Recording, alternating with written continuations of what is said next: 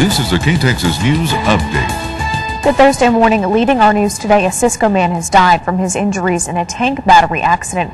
James Mays died yesterday morning at a Levick Hospital. Lightning struck that tank battery just before 7 Tuesday night at a United Energex facility at Spur 490 in the I-20 frontage road just east of Cisco.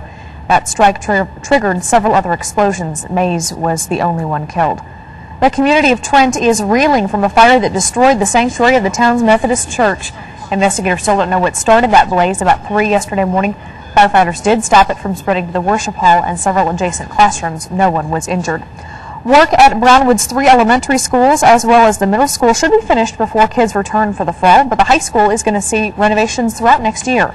Brownwood ISD is adding $6 million to the $29 million bond to finish those construction projects.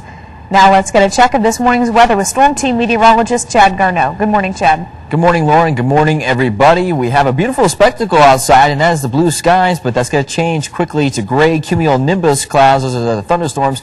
We could get that, and that's going to form right around, you see this stationary boundary also interacting with this upper-level low-pressure system. That's why you get those chances of remote storms into the area.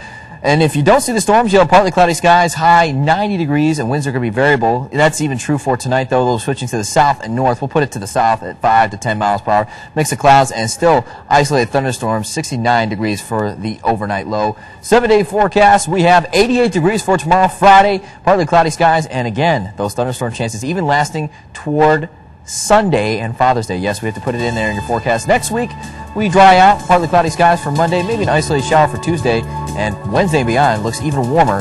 Temperatures possibly reaching the middle 90s by then. That is a look at your weather for this Thursday. Enjoy your afternoon, everybody.